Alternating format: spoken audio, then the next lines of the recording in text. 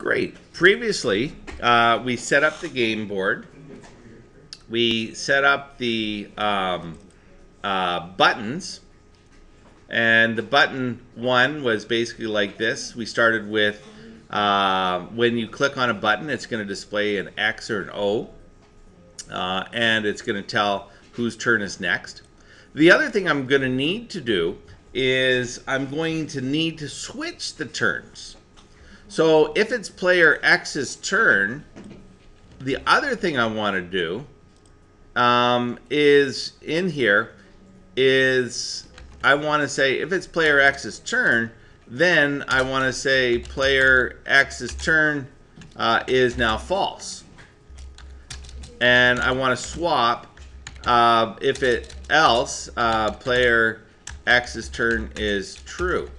And why I do this is if it's player X's turn, we play an X, and now it's player O's turn. And then I want to say, okay, player X has had their turn. We're going to swap it. So I need to set that to false. And the final thing I need to do is I need to make the button disabled because I don't want O rather, to cheat and then click on a button X has played.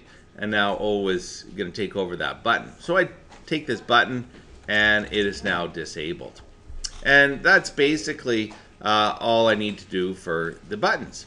Now, of course, I don't have just one button. I have 9 buttons where you can press. So I would basically need to type that same thing in for each and every button. So I'm going to do that, and I'll show you a quick way I can do that. I'm just going to put the code in here, and then I'm going to go to button 3, and I'll put the same code in, even though it's not the code for that button. There's a slight difference. And then what I'm going to do, once I've done, it gets fairly long, the code. You can see there's 9 buttons, so there's going to be 9 subroutines just on here. Is I'm going to go up here to button 2, let's say. I'll put my thing here. And what I want to do is when I click on button 2, I want button 2 to be an X, not button 1. But of course, I copied the code from button 1. So here's the trick I'm going to do. I'm going to go up to the edit menu, and I'm going to do a quick replace, and I'm going to look for a 1, and I'm going to replace it with a 2. So I'll go find next, and I hit replace, replace, and replace. And now I'm on, if you look here, it's probably hard to see, I'm on button 3. So I don't want it to say button 1 text or button 2 rather text. I'm going to replace it with a 3 because I want the 1 to replace with a 3. So I'm going to replace those. And now I'm on button 4. So I'm going to need to replace with a 4. And so I'm going to go find next. It's going to replace these with 4s, then replace with 5s, replace with 6 for button 6. Button 7 is going to replace with 7s. Button 8 is going to replace with 8s. And then button 9 is going to replace with 9s. And now I've done them all. Great. The next one I want to do is set up the start game button. So next we're going to set up the start game button. When pressed, this button will assign a value to the turn variable from step 3.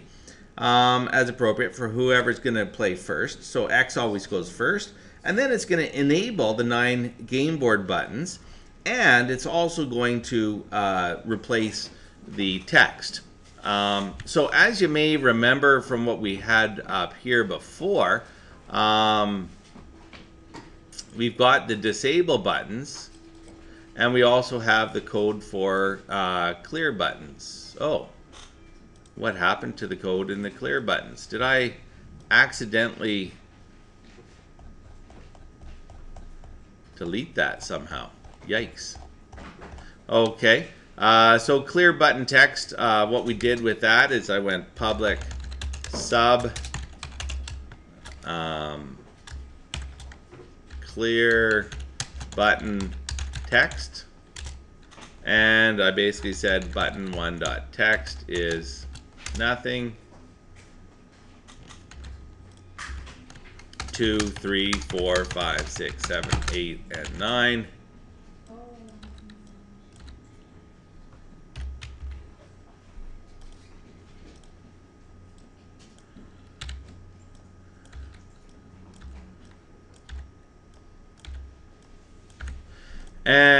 And oops, accidentally hit a breakpoint. So that's a clear button text.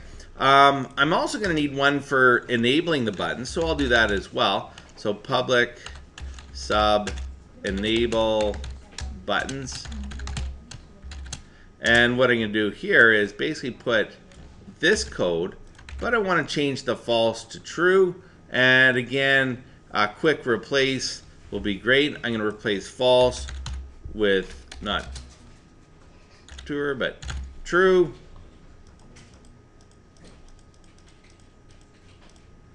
And now I'm ready to make the start game button. So start game button start game, what we want to do is I want to clear the button text. I want to enable the buttons. And I want to say player X's turn is true. And I want to say label display dot text equals now it's player X